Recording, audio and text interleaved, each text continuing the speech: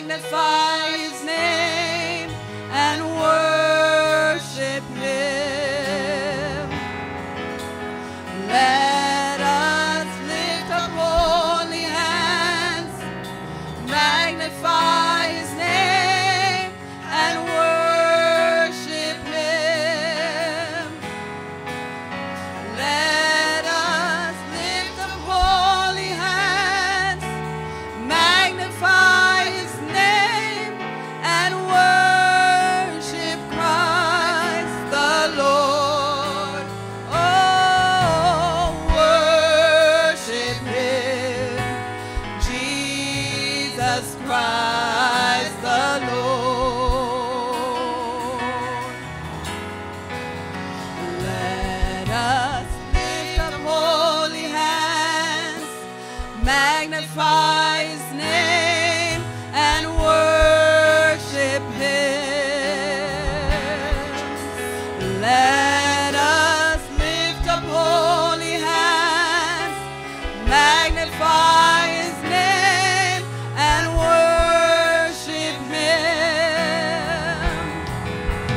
Let us lift up holy hands, magnify his name and worship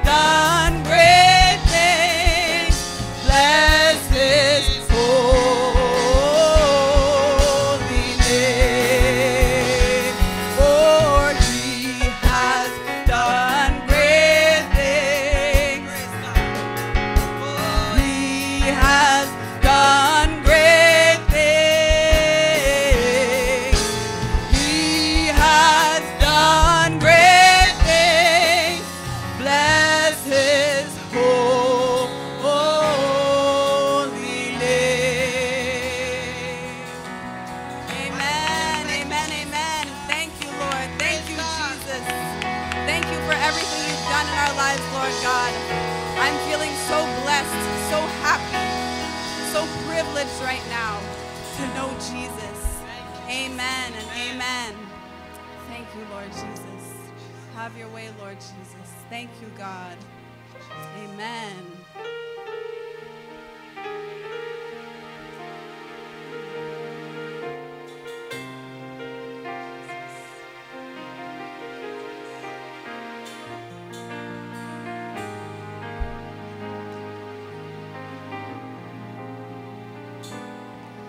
The splendor of a king, clothed in majesty. Let all the earth rejoice. Let all the earth rejoice. He wraps himself in light,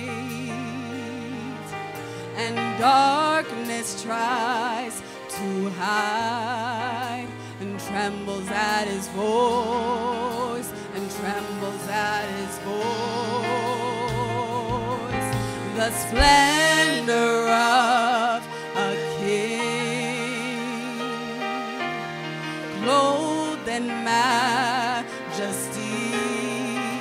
Let all the earth rejoice. Let all the earth rejoice.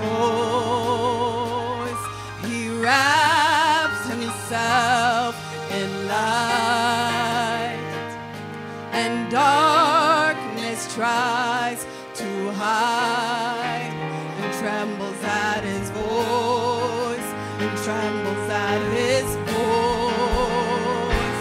How great is our God! Sing with me, how great is our God! And all will see how great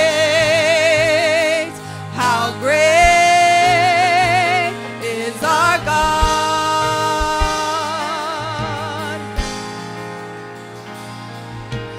Age to age he stands, and time is in his hands, beginning and the end, beginning and the end. The Godhead three in one, Father, Spirit, and Son, the Lion and the Lamb, the Lion and the Lamb. How great is our God! Sing with me, how great is our God! And all will see how great is our God! How great is our God! Sing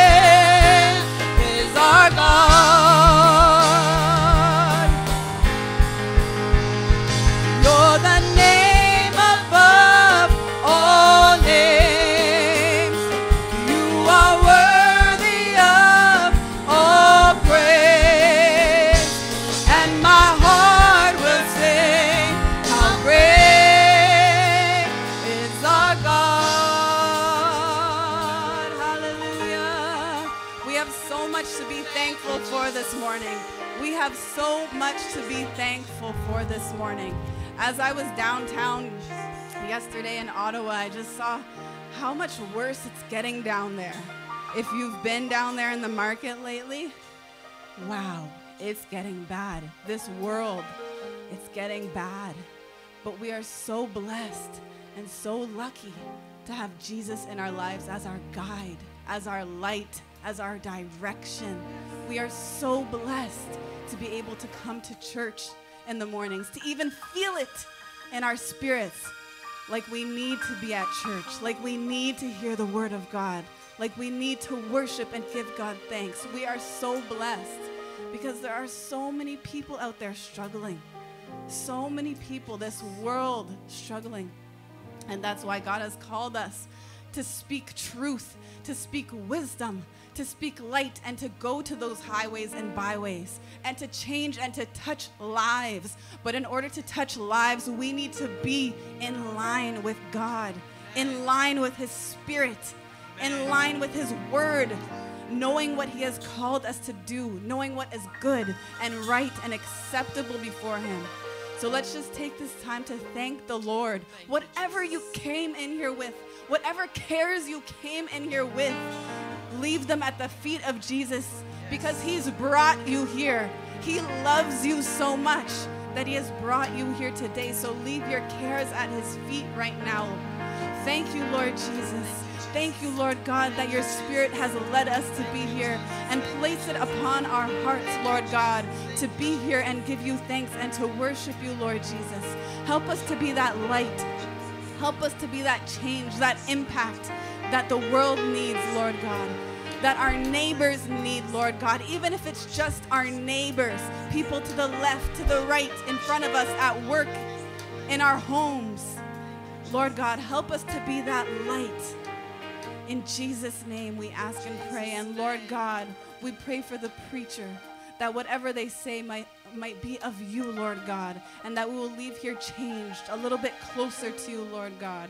And we ask that you just bless this time as we're here, Lord God. We want to stay in your word. We want to stay in your truth, Lord God. We want to stay in this moment of worship, Lord God, because it is so precious, Lord God, to feel your presence. Thank you, Lord Jesus. Have your way in Jesus' name. Amen and amen.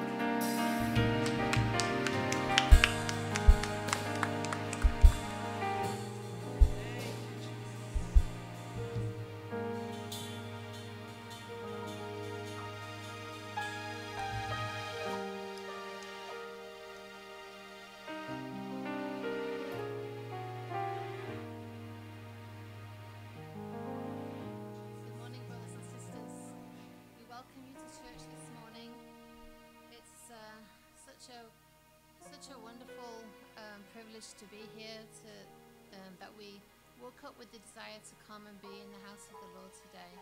We give thanks to God. So welcome to each and every one of you this morning, to visitors and returning visitors, and everybody online. We're so happy that you came to worship with us today. So we welcome the Father, the Son, and the Holy Spirit.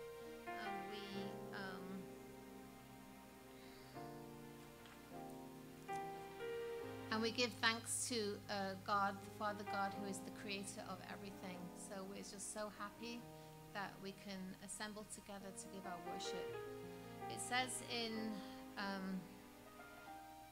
John 14:27, Peace I leave with you. My peace I give you. I do not give to you as the world gives. Do not let your hearts be troubled, and do not be afraid. Today, in a world in crisis where there is so much trouble, heartache, suffering, pain, and deception, we can experience true peace, the true peace that comes from God. And our security is found in God and God alone. We do not need to be afraid. We do not need to be afraid. God is with us. We hide ourselves in the Lord, and He is our true peace. The peace that people proclaim is not real peace, but we can experience that true peace in our lives as we walk in our daily lives. So let's keep our eyes on Jesus. Let's keep focusing on him. Bonjour à toutes et à tous ce matin. Nous vous souhaitons la bienvenue dans la maison du Seigneur, où nous sommes venus pour donner notre louange, adoration à Dieu et pour lui remercier pour tout ce qu'il nous a donné. Nous accueillons nos visiteurs et ceux qui sont en ligne avec nous aujourd'hui. Jésus dit dans Jean 14, 27, « Je vous laisse la paix, je vous donne ma paix. Je ne vous donne pas comme le monde donne. Que votre cœur ne se trouble point et ne s'alarme point. » Aujourd'hui, dans un monde où il y a tant de problèmes, tant de troubles et de peur, de douleur, de souffrance et de déception, nous trouvons notre paix et sécurité en Dieu. Gardons nos yeux sur Dieu. Buenos días a cada persona esta mañana. Les damos la bienvenida a la iglesia para dar nuestra alabanza, adoración y gracias a Dios, el Creador de todas las cosas. Damos la bienvenida al Padre, al Hijo y al Espíritu Santo. Damos la bienvenida a nuestros hermanos y hermanas que están de visita y de regreso. Y los que están en línea, bienvenidos.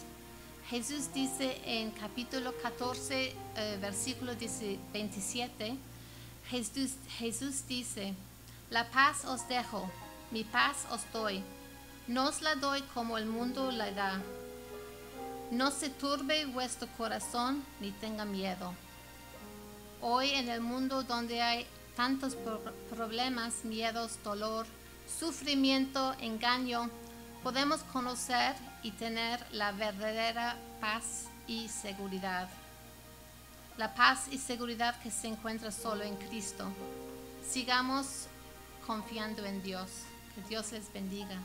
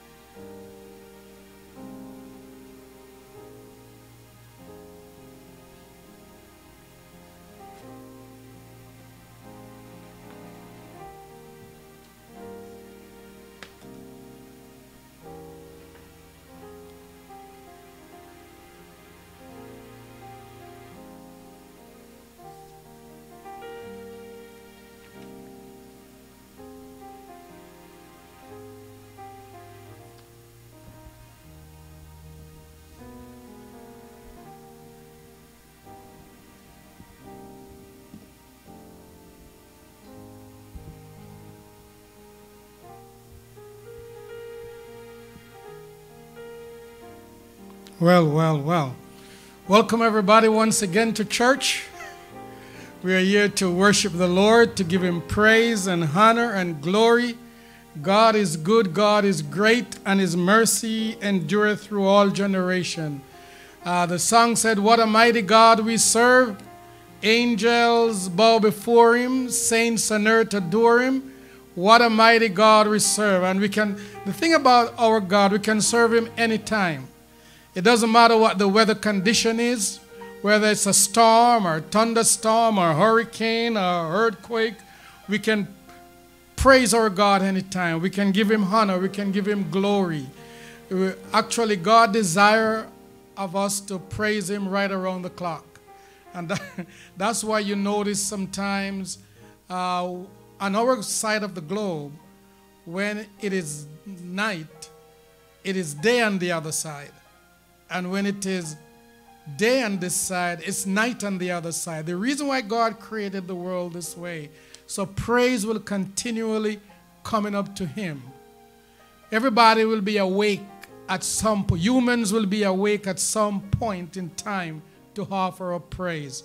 We ought to praise God. He placed the firmament, the planets in the firmament to remind us of him. Amen. The moon testifying of God. The sun testifying of God. And all the other planets, they are testifying of God, because no humans could ever put any of those planets up there. This is by divine reasoning, divine power, why we have all these planets up into the sky, and they are there for specific reason and specific duties that sometimes man trying to capture, but it remain unknown. So what we can see, we see.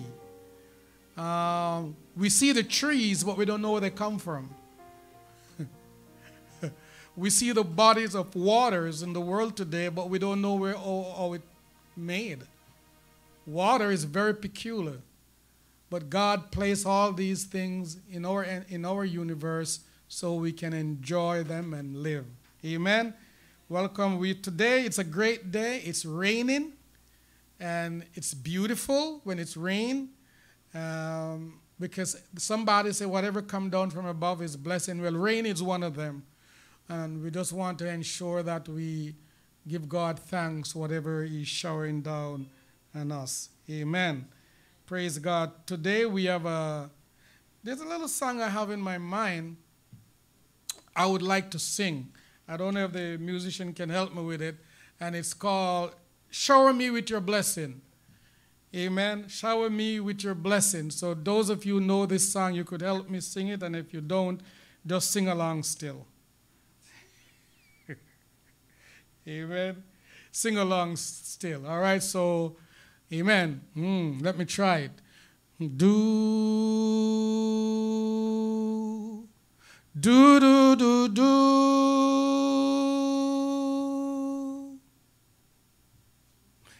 Do, do, do, do, do.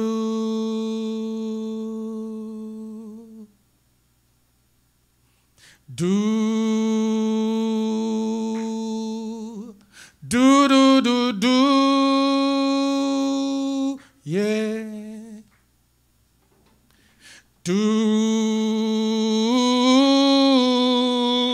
do, do, do, do.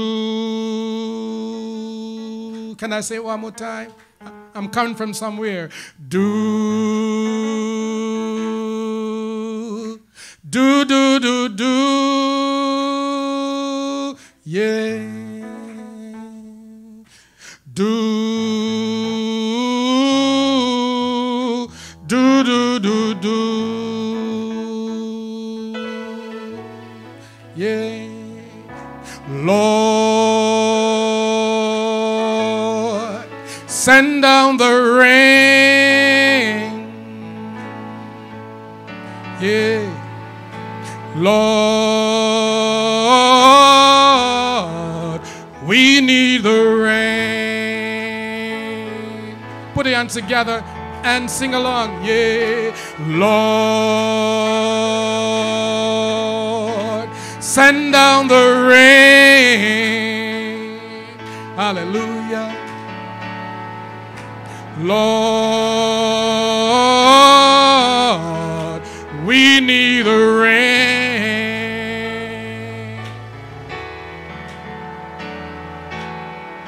Shower me, shower me, shower me with your blessing.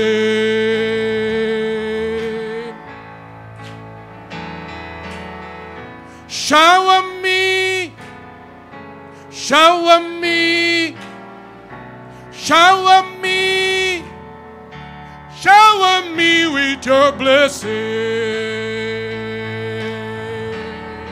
Oh,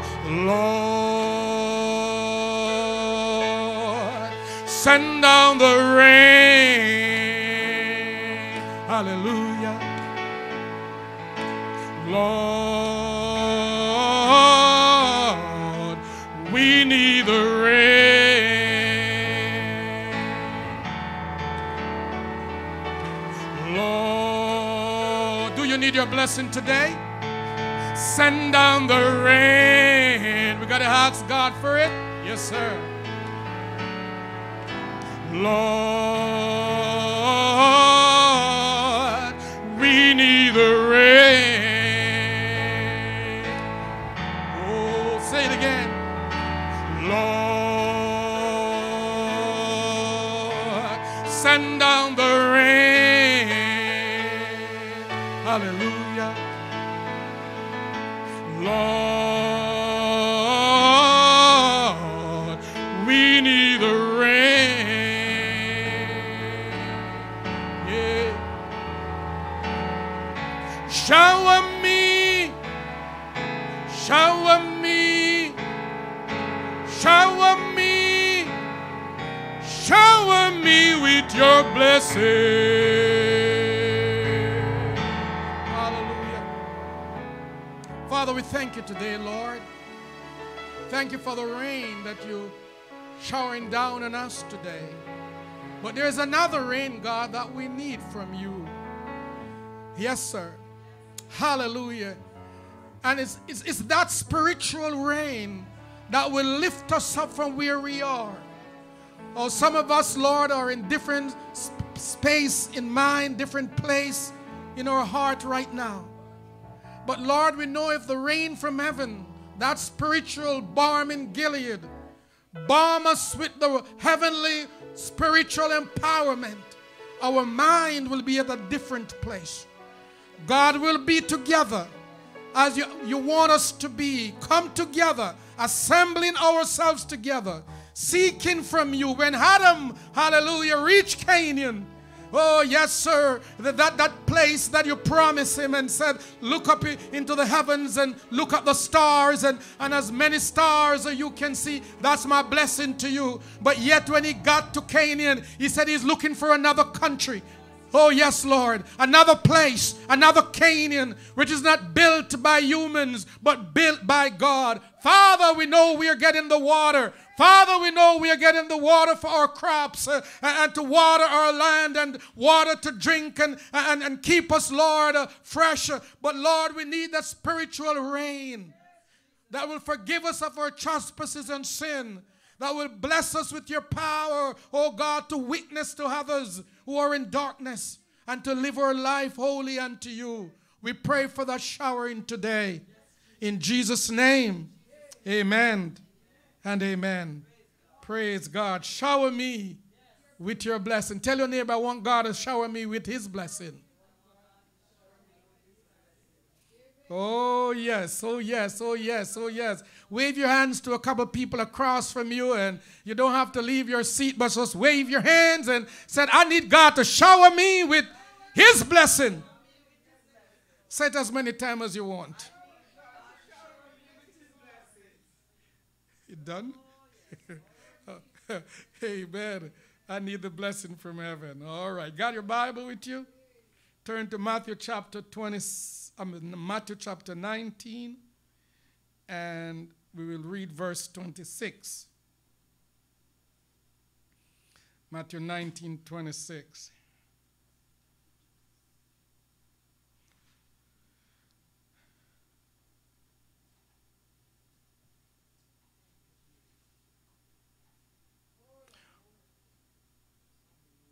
Jesus beheld them and said unto them, with men this is impossible, but with God all things are possible.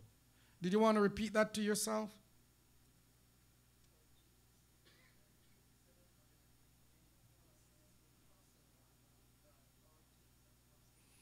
Amen. Praise God. So I have a very unique topic to speak on today. I'm sure you hear it all the time, but inspired to speak about this topic in a very interesting way. I say it interesting because I've taken some time to study this topic and to look into it and to understand it a little better and to interpret it to you today.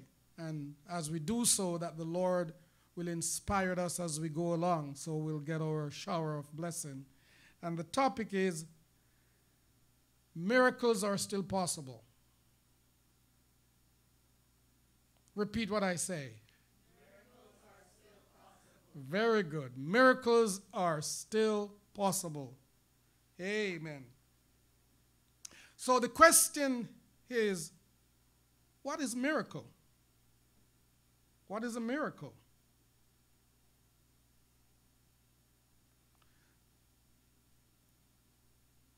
So miracle from the dictionary is an extraordinary event that is commonless, that is uncommon. It's an extraordinary event that is uncommon or commonless. You haven't seen it regularly happen or taking place. It's once in a blue moon. For example, the pool at Bethsaida, the pool that Solomon built, God turned it into a healing Gilead, a balming Gilead. Solomon built it to use for his personal ledger, but after he died, God took over that pool and use it for divine purposes. So what would happen at the pool of Bethsaida, or the pool of mercy, periodically the angel of the Lord would come down and trouble the water. So the water started boiling up or bubbling up. And the first person that jumped in or stepped in would be made whole. Only one person per trouble. Water. Now, nobody could really understand how this happened. It cannot be explained. So a miracle is not something that can be explained scientifically. You know it is by divine power. So a miracle is usually by divine power. I know you have what you call magicians that attempted to do miracle in their magic work. But if you talk about magic, you got to do something to get the outcome. You got to do, spin your roll, etc., etc. I count 1 to 4. But magic is something you have to do, and there's an end result. Miracle, you don't have to do anything. Don't have to lift no straw. Don't have to count. You don't have to cast lots.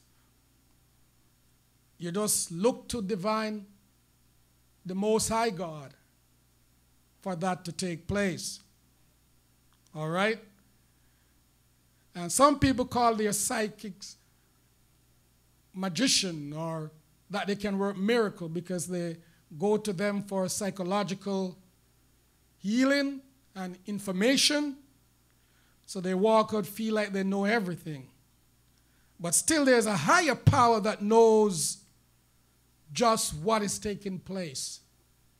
What the magicians are doing and what the psychics are doing. And all the other elements of spiritual influence in the world. The God we serve knows exactly what they're doing and why they're doing it and how they're doing it. And he can defeat it. Good example, Moses in Pharaoh's palace.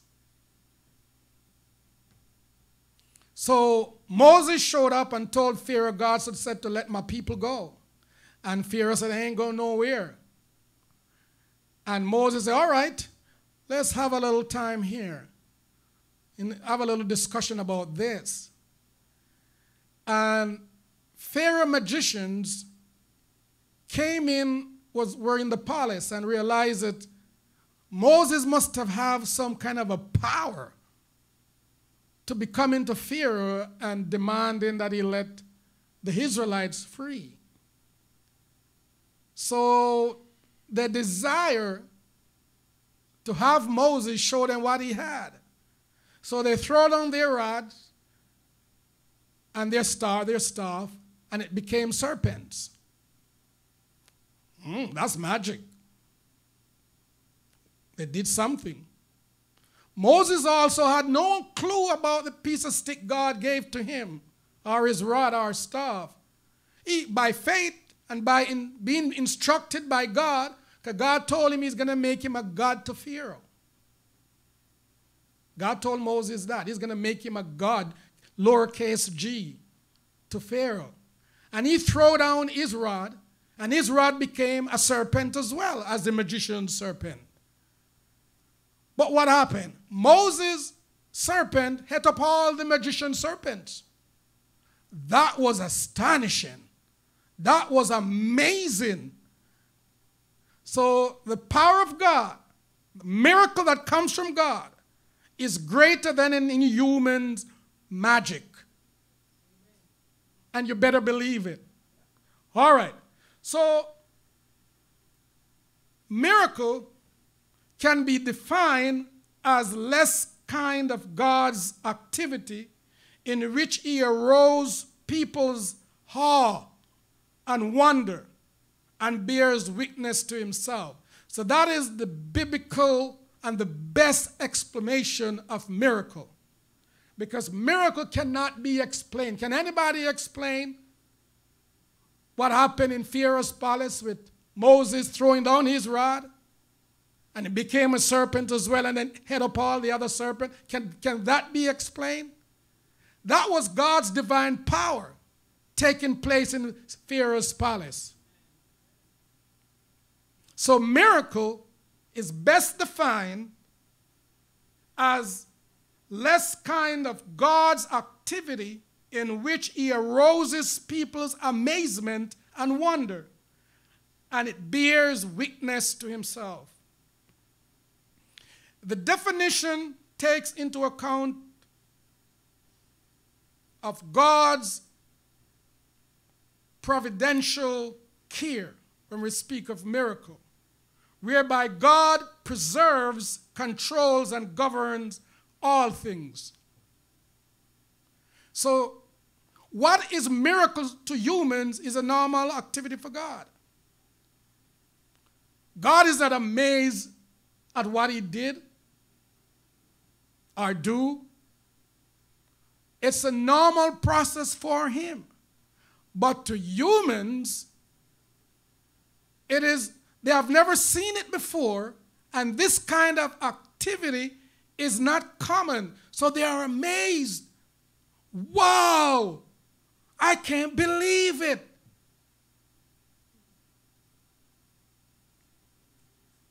Another definition is God working in the world without that human said miracle is. That God is working in the world without using means to bring about the result he wishes. Yet to speak of God working without means leaves us with very few, if any, miracle in the Bible. For it is hard to think of a miracle that came about without no means at all. So, you ever hear the means to the end? The means to the end, what is that? Means to the end is an activity or process done in order to accomplish a goal. When a person described as a means to the end, it means that another person is using them as expedient tool to get what they want. Means to the end, I use you to get what I want. I said I love you because I want something from you. But deep in the heart, there's a greater demands of you.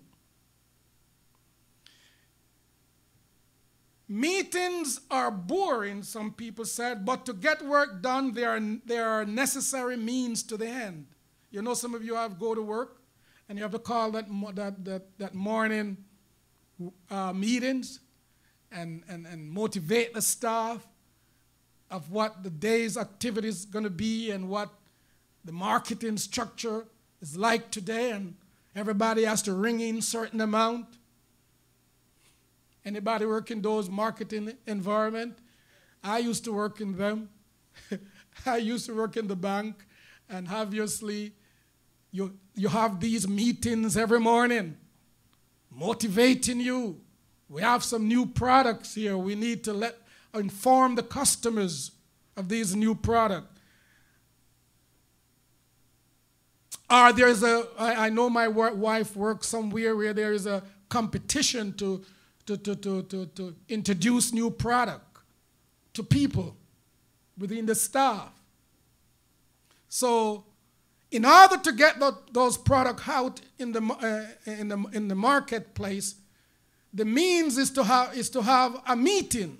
So the meeting is a means to the end to encourage the workers to ensure the information is being unveiled to the customers. Now, love is valuable not for what it is for some people, but rather for what it can bring. The act of loving may not be an end in itself, but it is certainly is the means to the ultimate end. It is the key to eternal happiness. So, means to the end. So, loving somebody could mean a lot of things to somebody. Why are you loving this person? What is the end result? So that is always in the mind when two people say they are in love. They are figuring out, okay, what is the end result here? What am I getting out of this relationship? What is in it for me? And those are some of the wise questions you ask when you're moving into a relationship. Get to know the person and ask questions. Because after you get married, you can't ask them again. It's hard to ask those questions. Ask them. Figure it out. Ask some question. Now, for God so loved the world that he gave his only begotten Son, that whosoever believes in him should not perish, but have everlasting life through Jesus Christ. So what is the end result of God loving us? The means is love. The end result, we have eternal life. So God have a means to the end because God wants us to come back to him in relationship. It is not the intention of God to totally annihilate humans from him because he created them. It is not on God's plan that humans be totally alienated and destroyed. There always be a handful left over, even a handful of humans left over.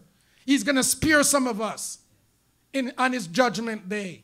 Not everybody will be cast away into the lake of fire. That is not God's plan. That's why he sent Jesus Christ into the world to be the sacrifice for sin, that at least some of Adam's fallen race will return to him. Because God loves humans. He loved everything. He loved the animals. He loved all those, everything God. He loved what he created. Because in Genesis he said, whatever he created, he said, that's good. He loves it. Perfect. But humans, they are the closest creative being to God. They can think, they can rationalize, they can love, they can hate, they can move around, they can talk, just like God. The only thing that God don't walk on the surface of our planet that we can see him. He moves in the clouds and speak as he moves. You ever read through the Bible when God was speaking to Moses? And the Bible said the cloud, that God was moving back and forward and God was speaking to Moses as the cloud keep moving. No wonder why you see we Pentecostal preacher, when we are preaching and the Spirit begin to move, we can't stay one place. That started with God. He walked in the Garden of Eden as he seeked to speak to the first family, thinking they could hide from him. So the means to save us from total domination, God loves us. In the healing of people, for example, some of the physical properties of a sick person's body were doubtless involved as part of the healing. When Jesus multiplied the loaves and fishes, at least he used the original 5 loaves and 2 fishes that were there. And when he changed water into wine, he used water and made it become wine. But not only that God can use the physical properties that we have available to work miracle from them, he can also work miracle without physical properties. because he's God. But for the miracle to make sense to humans, there has to be physical properties from which the miracle will work. So, for example, there had to be a Red Sea that was a barrier to God's people for him to work a miracle. So that's the property. The Red Sea was the property. That God used that very same property to work miracle. He could do something spiritual that we could never see, but it would not make sense to us easily. Just like in some of our Bible study, and somebody was, I don't understand that. It's difficult. That's it. So people need to understand how God works his miracle. And so God used physical property. The man with the withered hand. Jesus could not have healed a man with the withered hand if there was not a man with a withered hand.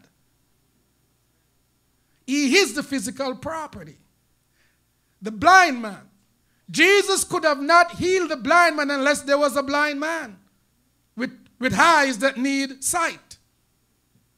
So you're here today. You are the physical property of God. And if you're having difficulties that your doctor tell you it cannot be solved, why not turn it over to God? Because you're already a physical property that God can use to glorify his name. Lazarus.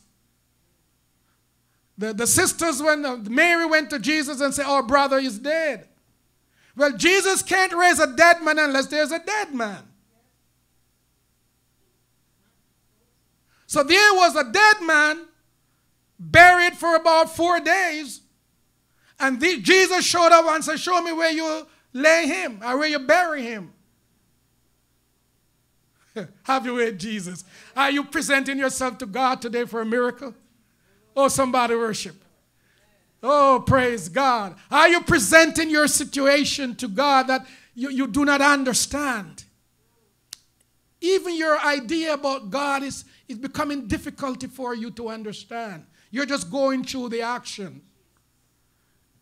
Are you ready to present your property, your body, as a living soul before God so he can start working on you? Is it vexation? Being upset, mad? Are you ready to represent those emotional distress before God so he can work on it? Think about it.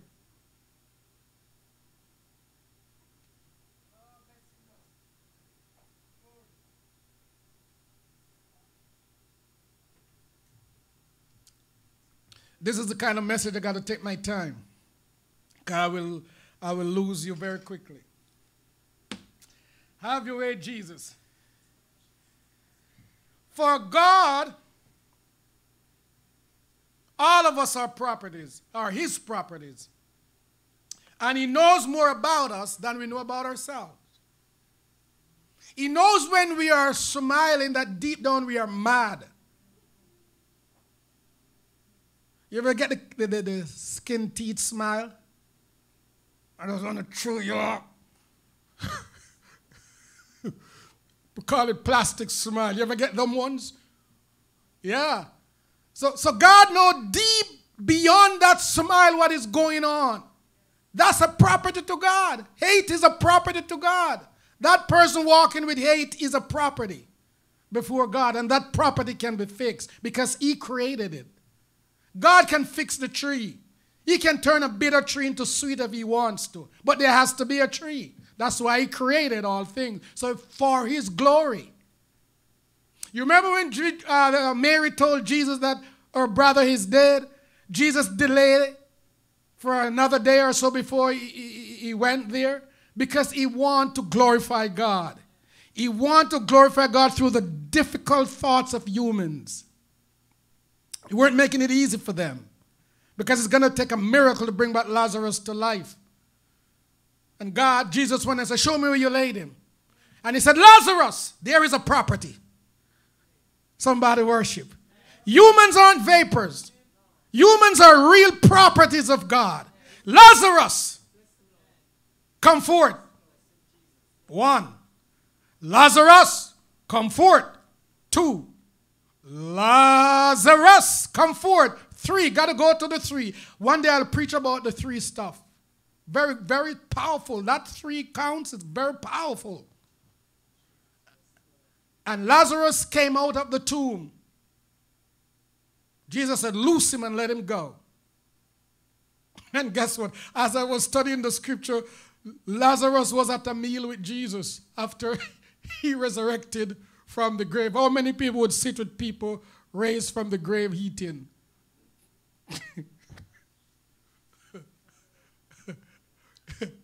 Listen, man. A lot of people don't want their loved ones to die. Correct? But let me show up at one of those funerals and call the person to life and just watch how you would react.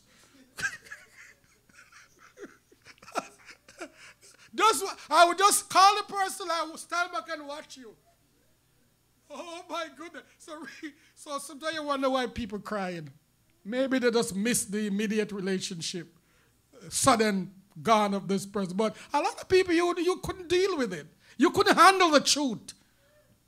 So Jesus has to pick specific time when he knew there is a need for that individual to come back to life.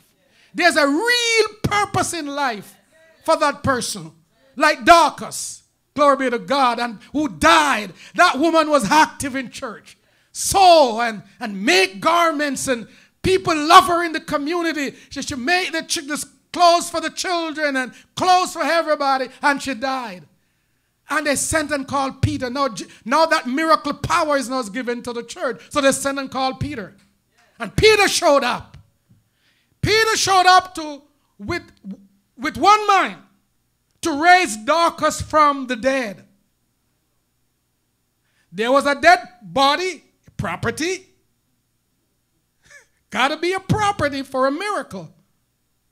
The unknown property, only God can deal with that. But for humans, there has to be a property for a miracle to work through that property. And Peter said, where is Dorcas? She's upstairs. And Peter asked everybody to leave the room because we can't have no doubters. When miracles going to work, nobody else involved but the power of God. We have nothing to do with miracle. Oh, somebody worship today. Nothing to do with miracle. It is God's divine power at work. And the end result causes amazement. Wonders. It's a sign. And Dorcas says, Peter went in and said, rise, my little one. You got to make sure, folks, if you want to call people from the grave, the person who is doing the calling, even that person has to make sure you're ready for it. Because that can scare the juice out of you. Although you are the person working the miracle to call a dead person back to life. That's something very scary. You got to make sure you are in tune with God to ensure that you are in the rock of God when that power begins to unveil upon that dead person, because you yourself would run. I could remember, this is interesting. Let me get some water, folks. I'm taking my time today.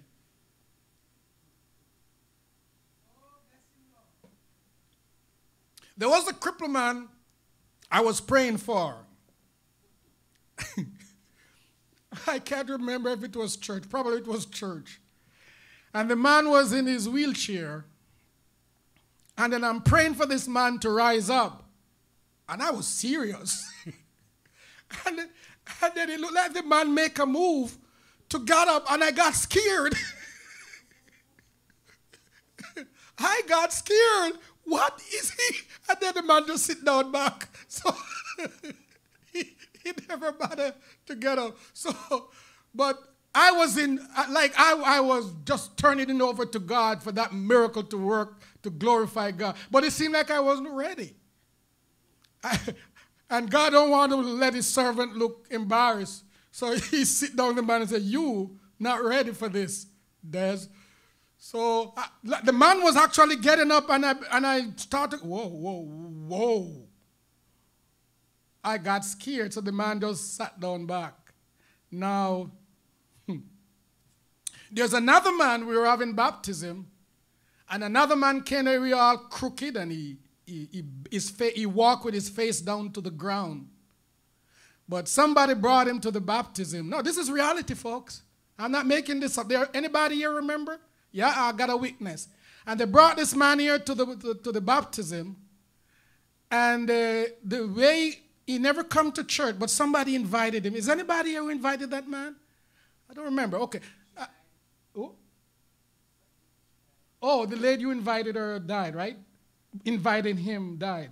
Yeah, he and his wife came, or his support. It was his wife. Thank you. So he was able to push the man down in the wheelchair as far as the pool. And at that point, I said, don't bring the pool in the water. Let him come. That's another time I was really engaged with the Lord to do something. Something powerful today at the baptism. Though the man bent and walked down with his face to the ground, he came in the water, baptized him in the name of the Father, the Son, and the Holy Ghost, and said, get up. And that man came out of the water, walked out straight. No, that was a miracle. Anybody remember? Amen. He never come back to church. Maybe he got scared too. But I wasn't scared at that moment because I really was in it. I wanted God to do something. And I believed God was going to do something in that water that day. So I was more in tune for that miracle than the one in the wheelchair. Oh my Lord. So miracles still happen. But the person who is asking of God for that miracle has to be in relatedness to God. Wrapped up, tied up, and bundled up in the move of the Holy Spirit. So when that miracle is taking place, you, the asker, for the individual is not scared, but ready to see the power of God unleashed. Somebody worship you. Are you ready for your miracle? Oh, praise the name of God. Praise the name of God. Oh, glory. There are 7 miracles that Jesus performed while he was on earth. And every one of them, there was a property for the miracle to work through. It doesn't work in vapor or vain. Well, what are some of the miracles that God worked where there were no property? The heaven and the earth. There were no property for it when God created it. Amen? He created that. The sun, there was no property for that. God spoke the planets into existence. By his word, the planets came into existence. So you see, God is the ultimate power of miracle. But for humans, we would never understand how God spoke the planets into existence. So that is hidden from us. But what God wants us to know, he allows us to know. So Jesus turned water, changed water into wine. John chapter 2, verse 111. Healing of an official son at Capernaum. John 4, 46 to 54. Healing of the paralytic at Bethsaida. John 5, 1 to 15. Walking on water. For Jesus to walk on water, there has to be, amen, there has to be water. Healing of the blind man. For Jesus to bring sight to a humans, there has to be a blind man. John 9, 1 to 7. Raising Lazarus from the dead. There got to be a dead Lazarus. John 11, 1 to 45. Healing and other miracles are still taking place in the church today. Miracles are still taking place. One of the biggest miracles and the greatest miracle is human being saved. Tell your neighbor what I just said. One of the greatest miracles that takes place in the world today is salvation. It is unknown as to how the Spirit of God work in a person's heart and turn him to God. It cannot be explained. Or a wicked person, a wicked and perverse person, can actually depart from that wicked and perverse way and turn to God to live unto him godly. Good godly character. Rowan. That's a miracle.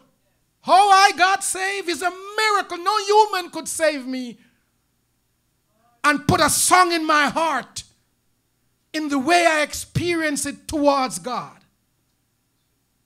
Salvation is a miracle. Jesus died. He laid the foundation. But for the person to say I'm a child of God sincerely and making effort to accommodate that calling of God, it's a miracle. And it is the greatest miracle. Don't always look for dead people coming back to life. Just look at you. And look where you had been. And what you've been through. And how God lift you up. How he turn you around. How he put a song in your heart towards the divinity. Hallelujah. And you can sing to a divine being that you never see. And there's a praise coming out of you towards a divine being you cannot touch. But you know he's working on the inside. And the praises are flowing up to him. That's a miracle, folks. Even you saying glory. Even you saying hallelujah is a miracle. Because it is a language the angels use. And we on earth here using the language of the angels in heaven. Hallelujah. And praises to God. It's a miracle. Is there anyone today want to experience that salvation miracle? You know, you've been witnessing to a lot of people for many years and they're still not turning to God. They need that miracle. It takes miracle. Jesus said these kind go not out but through fasting and prayer. Sometimes fasting and prayer work. Because it is very powerful. You may fast, you may have fasting and prayer for a miracle, and you can have fasting and prayer for that people's faith will launch in God, so whatever their needs can be solved. There's a faith prayer, and there's a miracle prayer. So there is a faith prayer. Amen? And there is a miracle prayer. But the salvation of humans is a miracle. Whether you believe it or not. Don't you ever think, oh, I read the Bible and I like what I see, so I turn to God. A lot of people read, even the devil read the Bible. You remember the devil repeating the scripture to Jesus? You shall give his angel charge over you to keep you from dashing your foot against a stone. Satan knows the scripture. Doesn't mean the miracle work in him to be saved.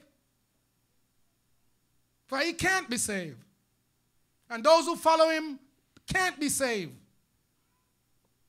But those who escape from him can be saved through the moving of the Holy Spirit. Have your way, Jesus.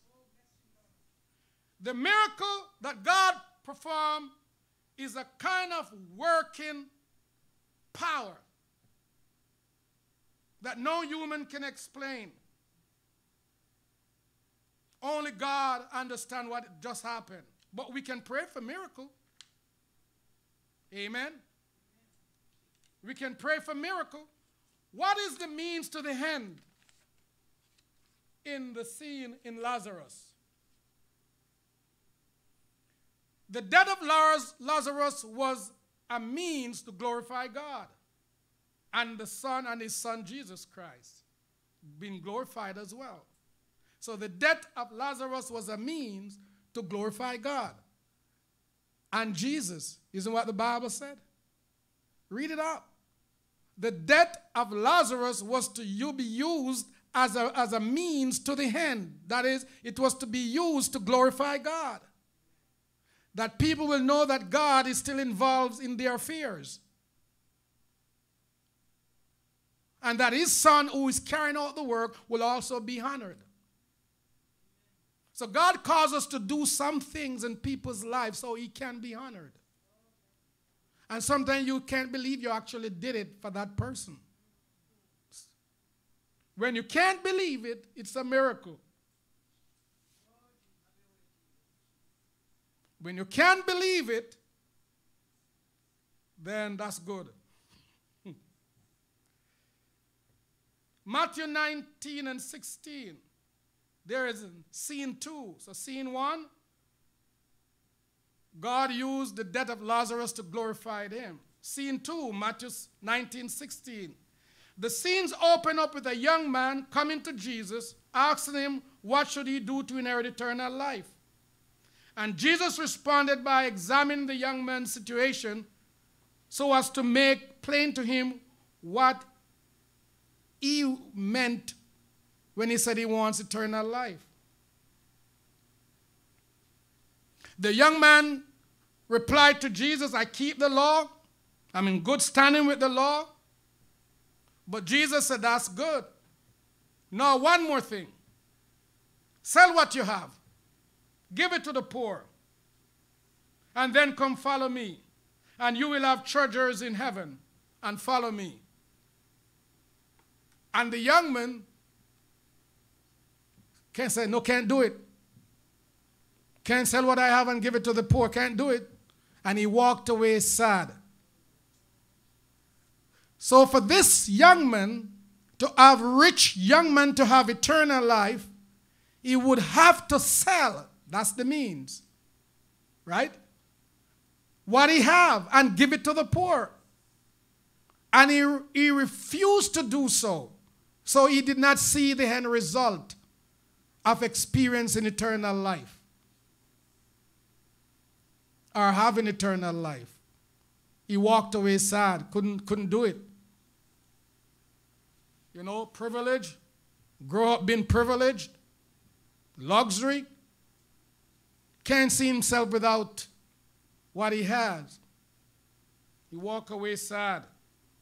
But after Jesus making a thorough examination of him, he said it is easier for a camel, you see the miracle taking place here now, to go through the eye of a needle than a rich man to enter into the kingdom of God. Now, the argument here, what I understand that Jesus was using,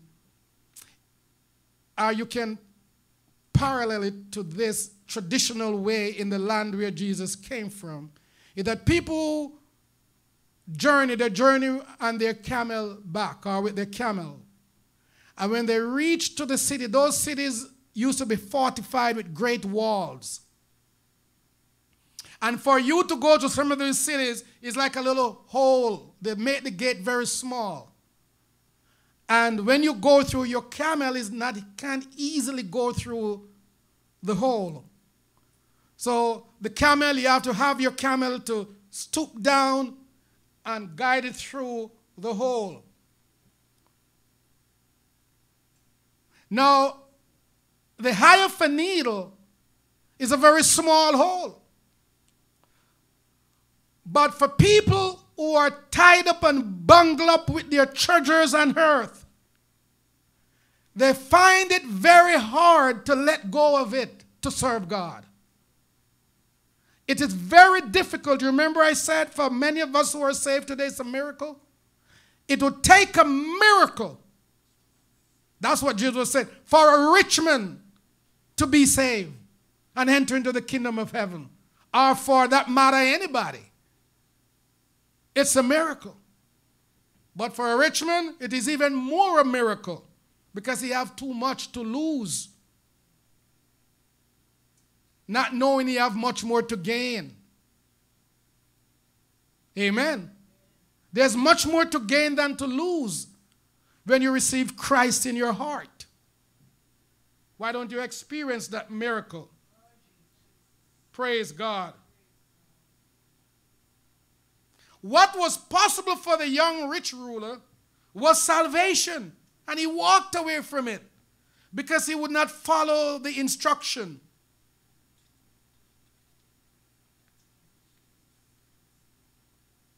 You got to follow the formula. In his case, you have to give up everything. For you and I who are poor, All we need to say by simple faith, Lord, forgive me, have mercy on my soul. Done. I have a desire to walk with the Lord. For a man who have a lot of stuff, he got a lot to take. You remember the man with the guy who Jesus called to be his disciple? He said, got to go bury my father first. It's not like his father was dead. But it was customary like that the bigger son take care of the father. Right? And take care of the asset he has. And he's telling you, I got to go to put things in order first. Make sure my father get a good burial. I got to stick around with him first. And Jesus, let the dead bury their dead. Some things we have to give up to experience salvation miracle. Amen. If you really want to be saved, some things you will have to give up. Some ideology that you're embracing have to be submitted at the feet of Christ.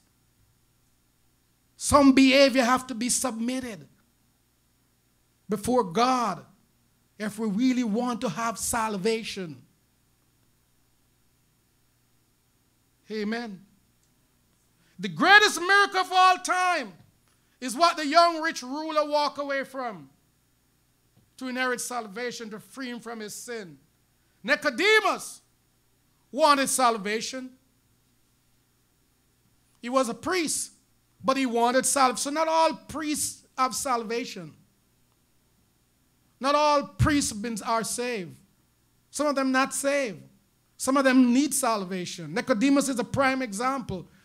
And if Nicodemus was one of the traditional priests of all times, imagine the priests today, or preachers today, or whoever they are today, proclaiming Christianity. Like I was coming this morning, I saw this van in front of me. Jesus is love. And then the other sticker below is a foul language telling off one of the leaders of the world. Foul language. And I just in the car, oh my goodness. He is pretending to be a Christian because he's using the Christian scripture. It's up the top. But you look below, the language that came after. So not all people who possess Christianity really are Christians. It's more like a culture. Some religion are culture-based. Well, the salvation of the Lord is not culture-based. It comes from God. Jesus told Nicodemus, if you want salvation, you got to be born of the water and of the Spirit. For Nicodemus, he thought that was an impossibility. How could I be born again? You mean I got to go back in my mother's womb the second time? Jesus?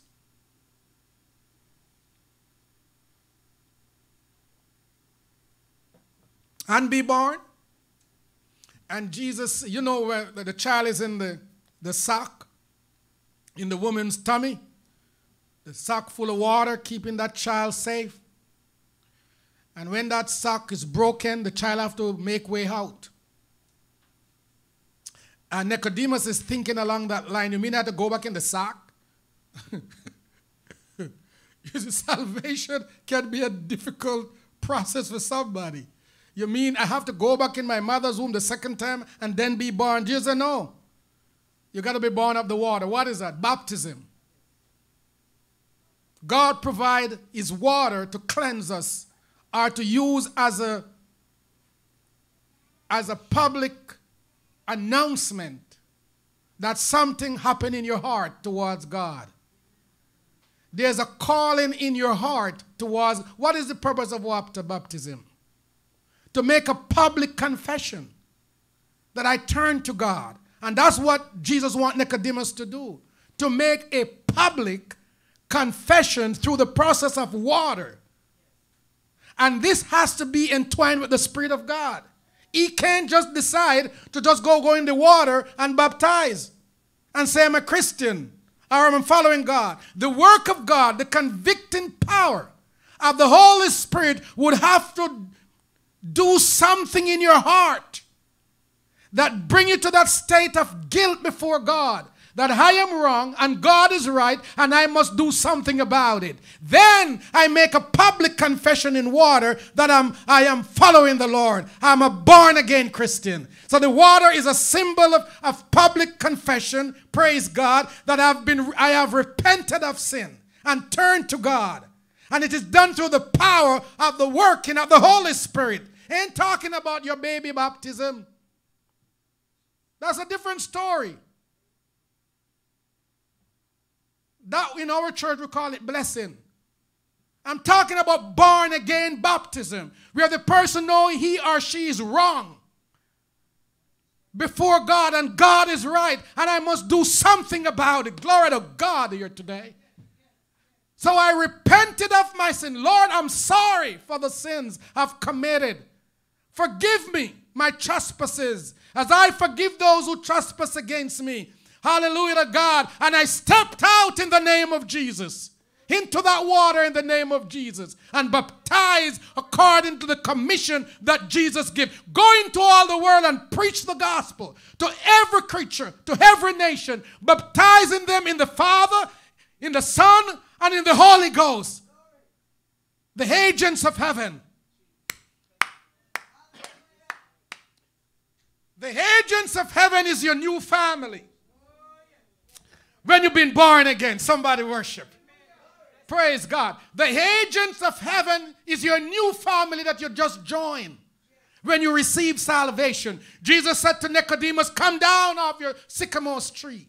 For today, salvation abides. Somebody said abide. Abides in your heart. Abides in your mind. Abides in your rational thinking. Abides in your psyche. Abide in your schema. That place in your brain that receive and store information. It abides. Salvation abides. You can remember you're a child of God. You know that the Lord forgive me of my sins. You know that you've been born again by the Spirit of God and the water. Somebody worship. Did Nicodemus ever do that? I don't come across, anybody come across if Nicodemus have been baptized? I never come across it. I don't know what he did with that information. Or we find it too difficult. Through pride, because he is a priest. He upholds the laws. Could he humble himself and go ask John or somebody or Jesus or one of the apostles to baptize? Could he have humbled himself and give up his priest pride and been baptized? I think some people are just too proud to be baptized. You're too humble. But humble yourself under the mighty hands of God and get your baptism. You know, in some places when you're having the Lord's Supper, we're supposed to do feet washing. Some people don't do that. They calculate, am I going to be washing everybody's feet that walk in here?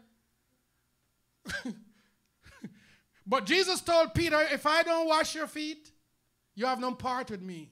And if I do this to you, you must do it unto others. We are the church of Jesus and we're following the general. So whatever Jesus' church did, we are not making up a new church. We are following the apostles.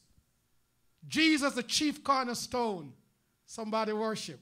So this is Jesus' church. We believe in miracles. We believe in healing. We believe in salvation. We believe in repentance and baptism.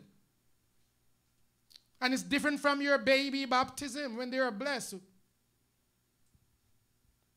Even if your baby been baptized at a young age, they need salvation baptism. And now the child grow up, the child needs to know, I must tell God I'm wrong and he's right. Another miracle. Acts chapter 2, 1 to 13.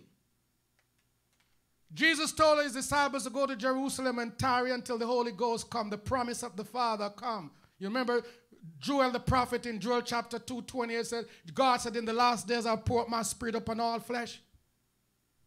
I know it took place in Acts chapter 2, just a couple days after Jesus, few days after Jesus taken up into heaven.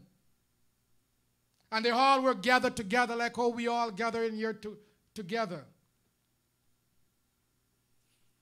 And while they gathered together in the upper room, they had a church conference to appoint somebody to take the office of Judas. Because they had to be 12. The disciple knew Jesus wanted 12. 12, when 12 people are following you, you consider a leader back in those days.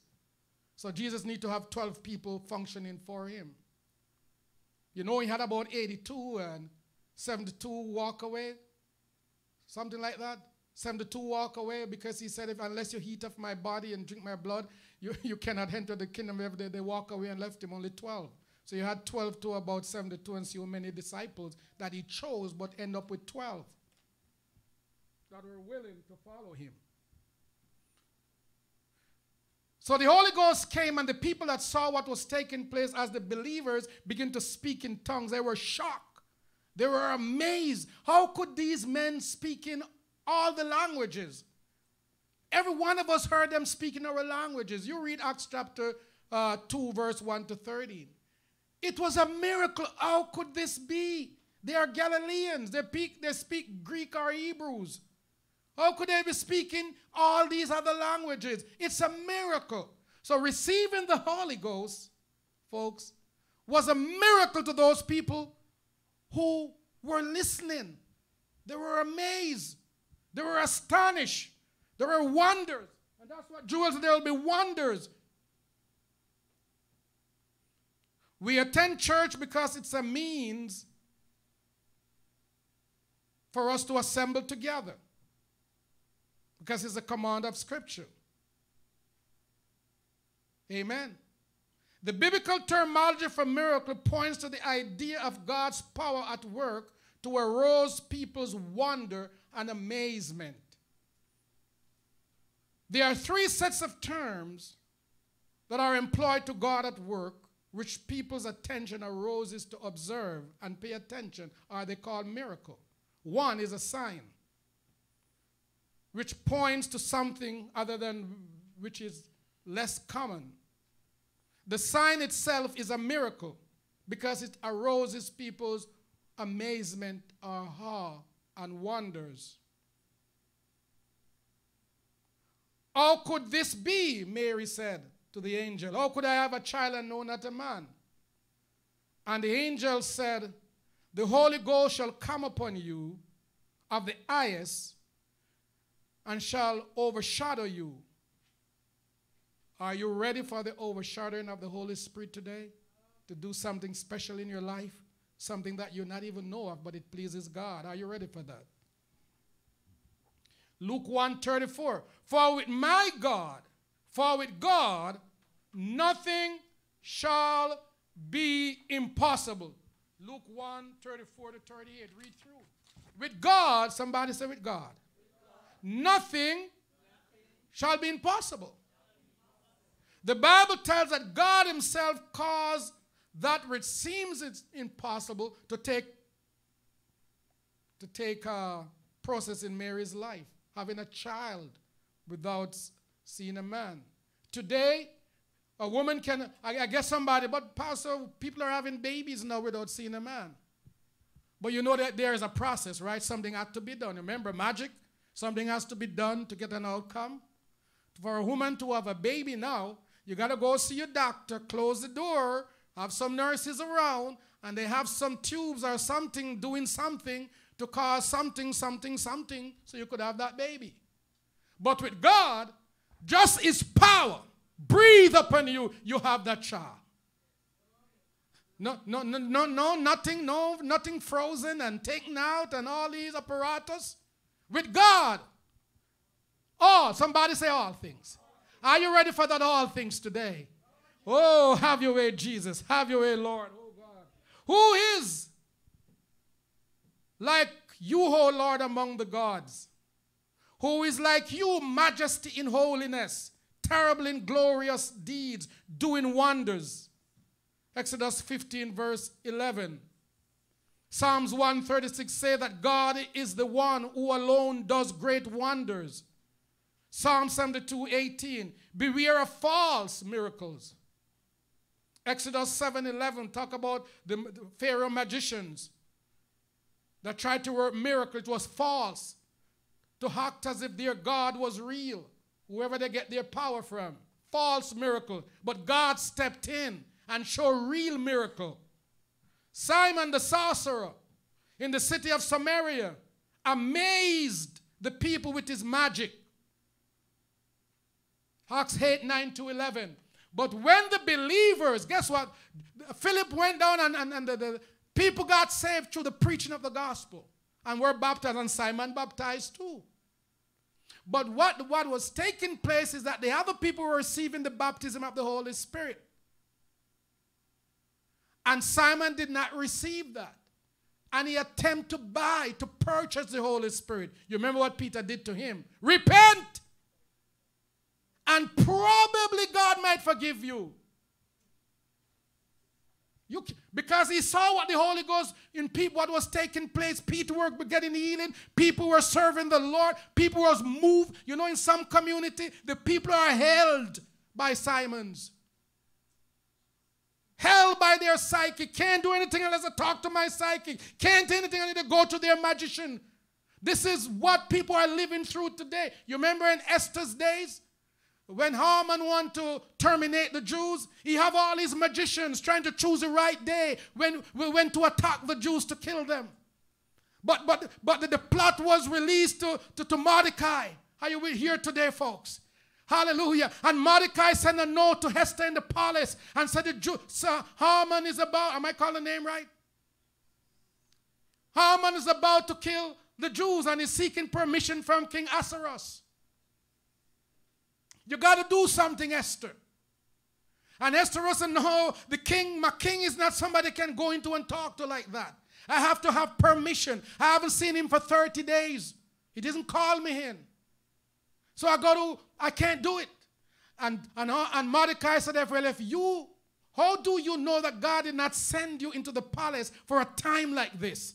Come on, folks. Hallelujah to God. How you know that God did not call you into salvation for a time like this to be a help to others?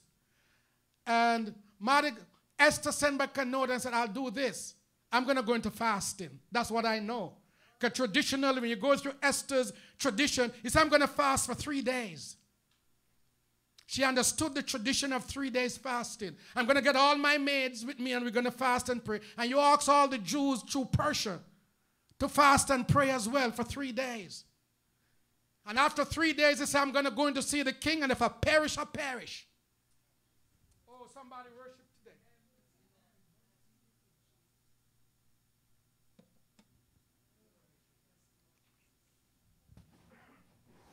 If I perish, I perish. And after 3 days fast, some things, folks, we got to seek God's permission. Some miracle needs God's permission. Don't do it on your own. Seek God's permission for 3 days to fast and pray. And then she dressed up. I think the fasting tell her to dress up right. Going to see that she dressed so beautifully and stand out in the hallway where the king would see her as he sat in his throne, and he looked and said, oh my goodness, look at her. And held out his scepter so she could come. And Esther got the work done through fasting and prayer. And almond magicians who cast lots to pick Friday the 13th. That's where it comes from. People don't like Friday the 13th. They say it's a bad luck because that's the day he picked to go terminate the Jews, Friday the 13th of October. But Haman and all his magicians were hung, and Haman and his 10 sons, the tide turned. And the king gave the Jews the authority to defend themselves that day.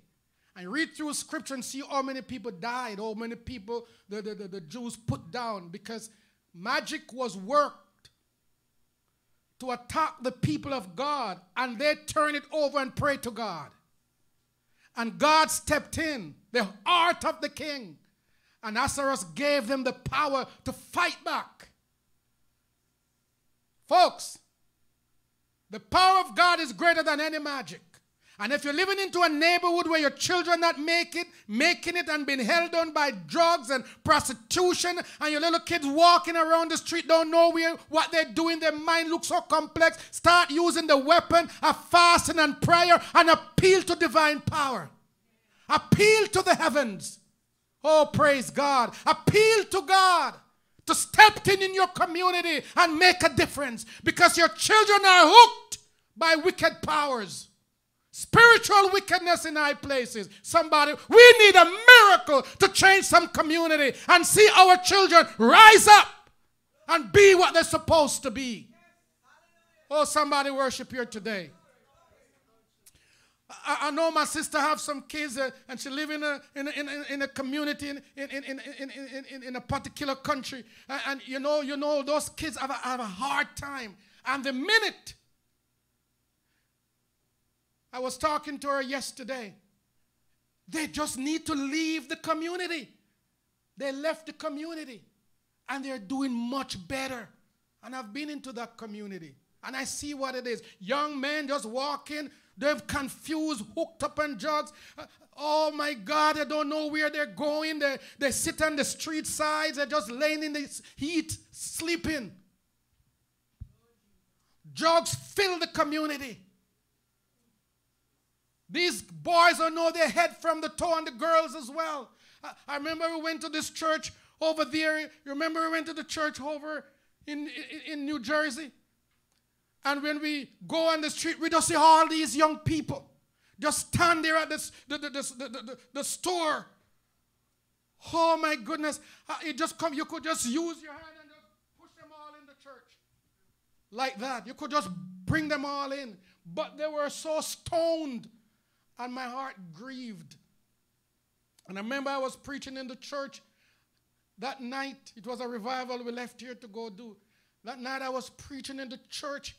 And all of a sudden, thunder and storm and lightning came down in the district. And those who were out, they have to come in. The church door was closed. And then the wind or something, the church just burst open. They just walked in. I know some of them came to the altar, but they have I don't know if they know what's going on. My Lord, you need the power of God. Folks, in some areas to help our children. It's more than what you think. It's not just the drug. There are spiritual forces that are working. Where do you think these kids get these drugs from? They don't even grow the plant. It's not even grow there. It comes from somewhere else. Somebody brought it in the country. How did they get it? Ask that question before we have our kids locked up in prison. All these years over drugs. How did they get it? How did it get there? Folks, we need a miracle to defeat the hormones of our community. Set our children free. Somebody worship here today. Somebody worship here today. Oh, praise God. Paul clearly tells us that in the end time, that those who work false miracles do so by the power of the devil. Amen. They do so by the power of the devil, and they will not tell people the truth. They preach false doctrine. They preach false gospel. They will pretend that they can heal people and give blessing and good luck, but it is false. You need a good luck from God. You need a miracle from God. Choose God to be your psychics. Oh, glory be to God, because you will never fail. You ain't got to pay him no money. Somebody worship here today. Somebody worship here today. If you're a sport figure, give your heart to God. Oh, glory be to God. If you're a singer, give your heart to God. Don't owe him any money, and sing unto the Lord in the Spirit, and watch a change begin to take place in our community. Somebody worship. Miracles still work. But the people, the properties of God, must call out to God. Call out to God for your miracle. Call out to God for your change. Somebody say change. Change will come, but you need some prayer warriors, some Esthers, who will get in prayer and fasting and call the people in the community to fast and pray until all walls of the enemy is been destroyed and torn down and the people are set free. Your little boys and girls can walk with their head up high rather than hooked on all types of nonsense drugs. Somebody worship here today. But we need a miracle from God, because the community is under Simon's watch. People walk in your community and curse your community. But in the name of Jesus Christ of Nazareth, everything that put up itself against the children of God is torn down this day. Somebody worship. Amen. Pull down strongholds, perils in the name of Jesus. Use the name of Jesus. God gave us a name higher than any name. At the name of Jesus, every knee shall bow. The magician and the psychic shall bow before God. Somebody worship here today. The Hobian man shall bow before God. Every knee, somebody say every knee. Every tongue shall confess that Jesus Christ is Lord. Your Haman will be defeated, but Jesus' people lives on. Somebody worship. Somebody worship. Oh, glory be to God. Oh, glory to God in the highest. There's some people tied up and bungled up, and you need to loose up. Loose up and get rid of some of those little gods you have in your positions. Oh, somebody worship here today. And when I said worship, I ain't talking about lift me up. I'm saying help me break the barriers. When I said praise the Lord, I mean when you praise God in this type of message, you're breaking the barriers. But if you sit down and keep your mouth closed, then Satan working in you. You got to praise God to break the barrier. That's what I'm talking about when I said worship. When we begin to worship, when the saints begins to pray, then the Lord shall have his way. Worship the Lord this hour. Let him have his praise out of your mouth. Somebody worship. Somebody glorify God. That's what Jesus wanted, Sister Reed, when he went to raise Lazarus, so God would be glorified. Are you ready to glorify God in your miracle today? There's a miracle taking place. But we need the people to begin to offer your praise. You know, sometimes you're preaching and the devil works, and the pastor starts to say something wrong to run the people. You know Satan do that? You're preaching and the devil is giving you, entering for you to say something wrong so the people would walk away. Wicked. Satan, when you begin to step into spiritual realm, that's when the devil becomes prime.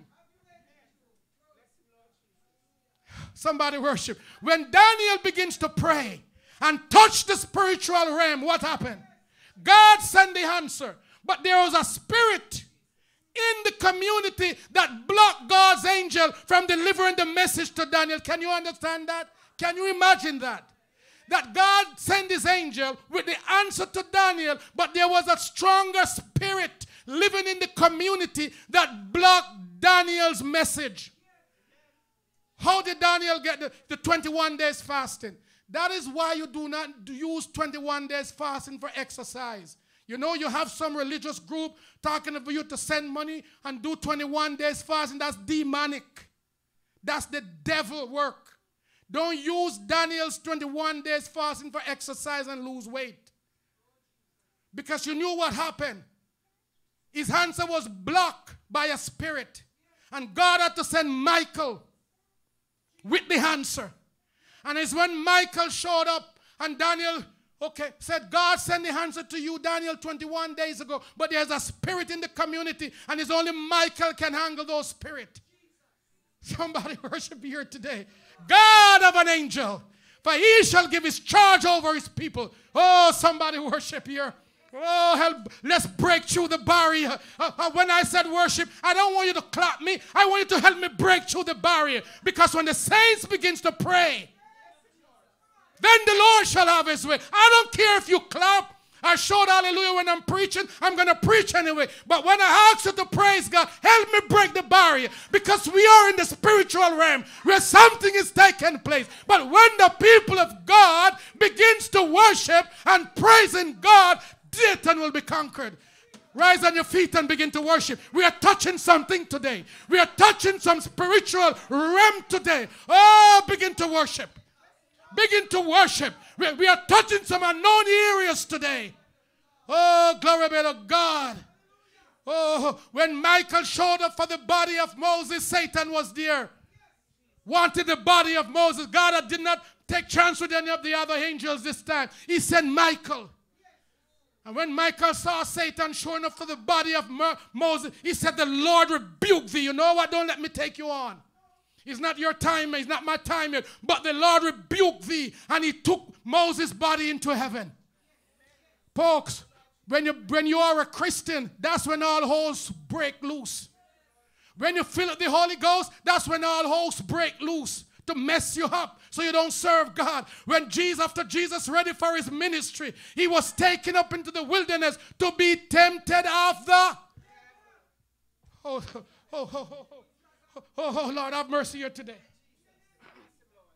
Miracle. Let me wrap this thing up. Miracle. Somebody said miracle. Jesus was led by the Spirit up into the mountain by the Spirit to be tempted of the devil. But he had the victory. He had the victory. Man shall not live by bread alone, but every word that proceedeth out of the mouth of God. Oh, somebody worship here today. You shall only worship the Lord thy God and no other person. Oh, somebody worship here today. Give God the praise. Can you praise God? Can you give him the glory? Can you give God the glory? Can you give him the glory? Some Lazarus going to rise up today. Some sick bones going to be healed today. But can you start giving God the glory? Some breakthrough going to take place today. But you have to start giving God the glory.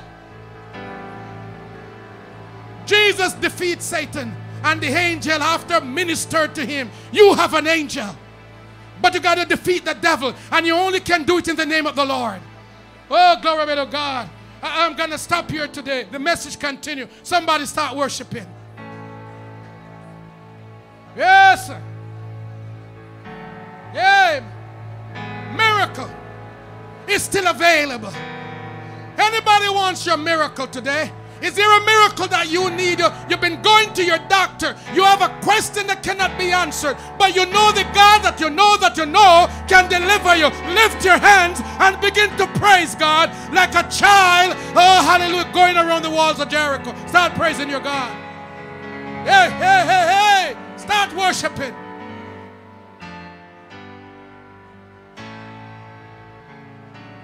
Miracles still. You can be saved, man. You can be saved. You can worship God, man. Yes, sir. But it takes a miracle for some people. Are you sick? I know one of my sisters sick down here with a pain in the knee. I speak to your healing in the name of Jesus Christ of Nazareth. Your knees, your ankle bones shall come back together in the name of Jesus. But begin to praise God. And all the people saw him walking and praising God. Yeah.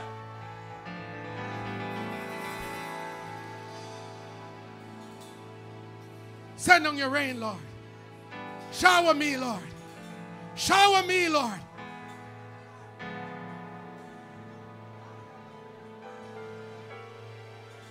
Shower me, Lord, with your blessing. Amen. Glory to God. Shower me with your blessing. Oh, glory to God. Shower me with your blessing. Woo. Praise God. Hallelujah. You know that song, The Great Speckled Bird, or The Beautiful Thought? I'm thinking if you bring that blue songbook for me and look for that great speckled bird. Amen. Glory to God. Somebody worship. We are the speckled bird of God. Are you a speckled bird today? Somebody worship. What a beautiful thought I'm thinking concerning the great church of God. She's spreading her wings for the journey. She's spreading her wing by and by. Oh, praise be the name of God. Hallelujah. Hallelujah. Is anybody sick among us today? Anybody sick? Lift your hands right where you are and believe. Father, in the name of Jesus, I pray for your body, these properties that stand here today. I pray that you will heal them from the crown of the head to the sole of the feet.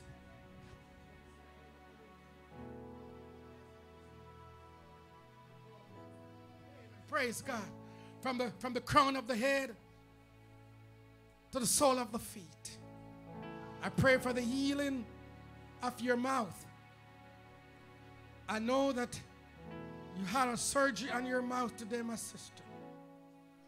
But I pray in the name of Jesus that you will quickly receive your healing and continue to speak as God would have you to. Chronic pain that keep rocking your body, I pray in the name of Jesus for you that you will be healed and be made whole. Glory be to God. I pray that the questions that you have in your heart, that you having sleepless night about, may God bring you the answer. Somebody worship here. May God bring you the answer. For I know the answer is on the way.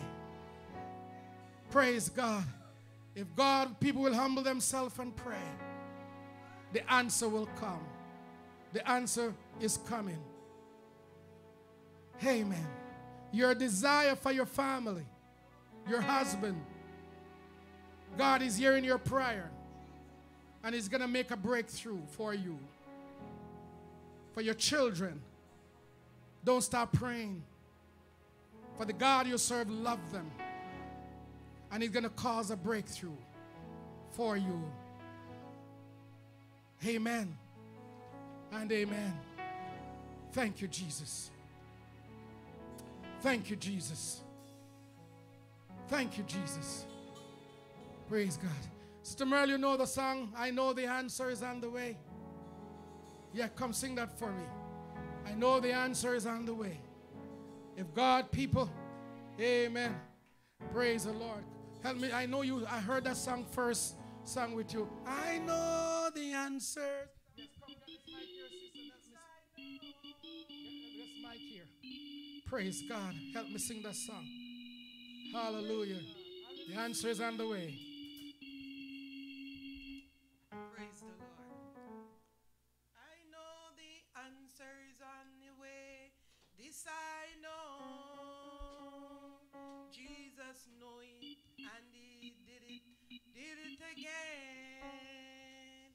I know the answer is on the way. This I know. My Jesus did it. He did it again and again. I know the answer is on the way. This I know. My Jesus did it. He did it again. This I know. If God's people will humble themselves and pray, I know the answer is on the way. This I know. Oh, I know the answer is on the way. This I know. Jesus said it and I believe it. This I know. If God's people will humble themselves and pray, I know the answer's on the way. This I know.